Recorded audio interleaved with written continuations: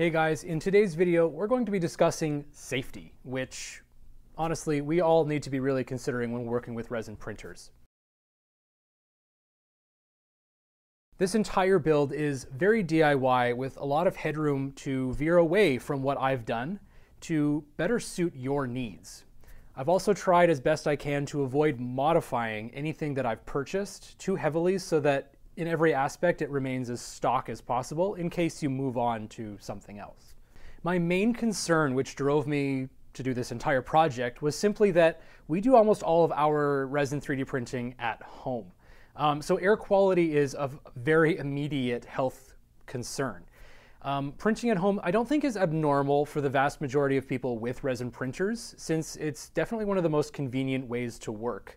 And the machines don't tend to require a whole lot of space to actually operate. I like to monitor my machines while they work and be able to cycle through build plates and resins and have files sliced and ready to go, all for the sake of efficiency.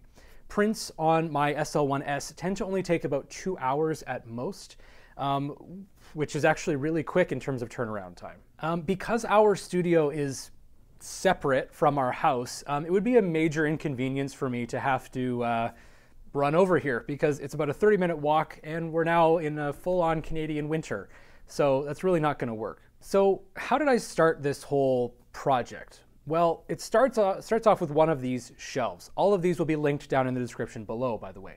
I went and picked up this particular shelf from Home Depot for 125 Canadian pesos, and I like this shelf in particular because it was well priced, it came with 5 shelf options, and everything is fully adjustable. This shelf can even be reassembled as a workbench if you wanted to. If you got another one, you could have like this really cool little station, one for printing and one for, taking your supports off or whatever you wanted.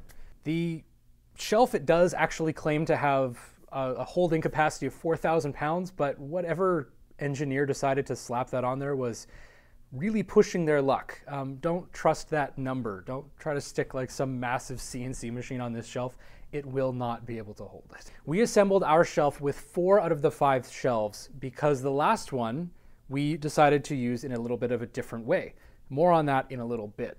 Something I don't think I really need to remind anyone of is that when you set up a workstation, make sure that you're working at a comfortable height.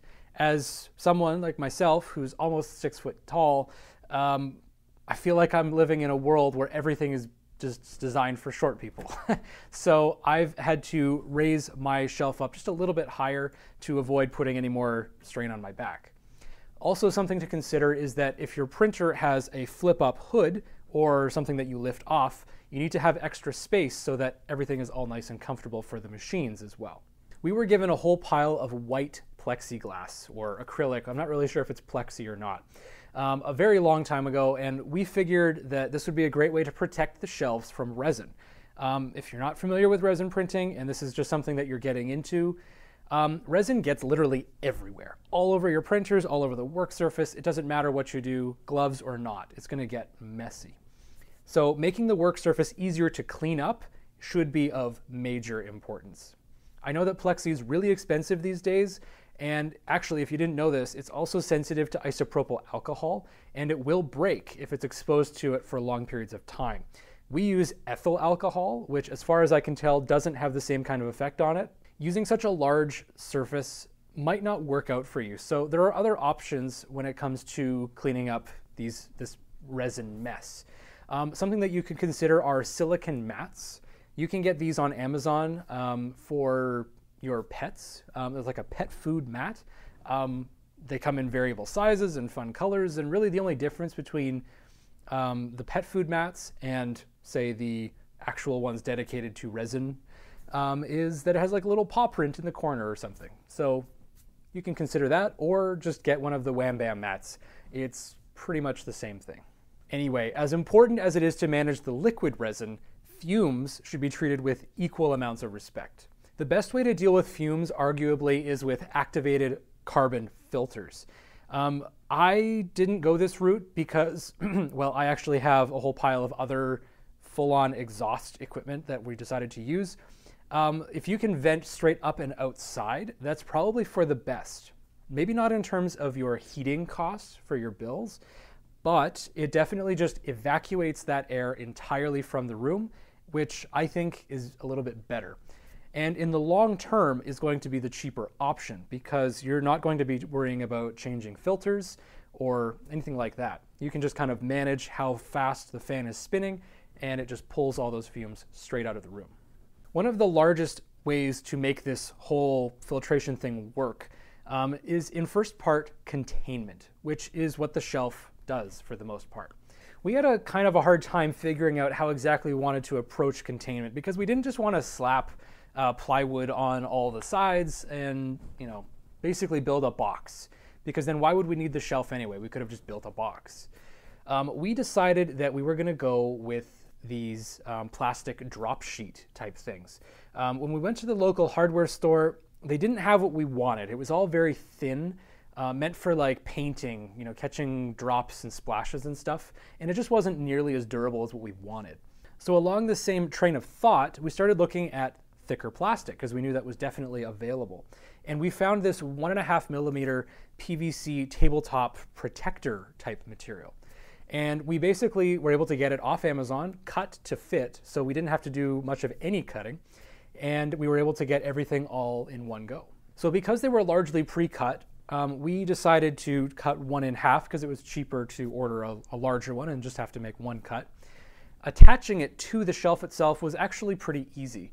We used a leather hole punch, made all our markings and everything for bolts, and we just kind of attached it that way. It wasn't that hard. Along the top though, so that we had a much better seal, we did use double-sided adhesive tape. Now, just to note on the double-sided adhesive tape, not all tape is made the same. We went to the hardware store and we found this stuff called mounting tape from, Gorilla had one, and then there was one from, I think it was 3M. And they are rated for 15 to 30 pounds, which was amazing because this plastic, being 1.5 mil, actually has a little bit of weight to it. Now the rolls are pretty small, so make sure that you measure out how much you need beforehand. For us, we only needed one roll and we were only short by a couple of inches, so it wasn't that bad. You'll notice that we didn't use any plastic across the back of the shelf, and this is where that last fifth shelf came into play. We actually put it flat up against the back because not only now does it help with containment, but we can also screw things to it. So we're going to have organizers and a place for our resin bottle, just all sorts of accessories and things to keep on hand that we know we need immediately. So I've designed this extra build plate holder so I can attach my build plate when it's not in use to the back and it gets out of the way. We're also going to have this little shelf for draining resin bottles into with a holder for the actual tanks, the vats. There'll be a place for the funnel. We have these little rubber scraper things for cleaning out the vats that won't damage the FEP. We're also going to install some hooks for hanging tools, pliers, scrapers, wipers, cups, hex keys, masks, everything, gloves. The list goes on. It really doesn't matter what you put on the back. If you decide to take on this project, just make sure that it's everything that you need immediately. So now that you have the fumes contained, it's probably a good idea to actually do something with them and get rid of them. For us, we have this inline fan, which is 300 CFM, cubic feet per minute, and it is strong enough that all the fumes just create an updraft around the skirt, and it pulls everything up and ejects it straight outside. So it's really, I don't smell anything, and it's working out really well. We have this on a dimmer so we can adjust for noise depending on how long we're dealing with those smells. This isn't the most energy efficient solution just due to heating, but it's definitely the most direct and long-term cheapest way in my opinion. Just a quick note that I had all this stuff sitting around in my garage, so when we decided to use this fan inducting, it was from a previous studio where we used this ventilation as our casting burnout kiln ventilation. So we knew it was strong enough to pull out smoke and fumes already. These fumes are arguably just kind of ambient in a way, so we really just wanted to create a little bit of an updraft, and this containment system worked out really well in favor of that fan. So if you decide to put this setup in your garage, for example, depending on where you live, you may want to do away entirely with the ventilation in favor of just wearing a mask when you're actually immediately working with the resins, and instead, if you're in a cooler climate like us, or a heater inside the enclosure if necessary. This is going to keep the resins and the machines printing well regardless of the outside temperature.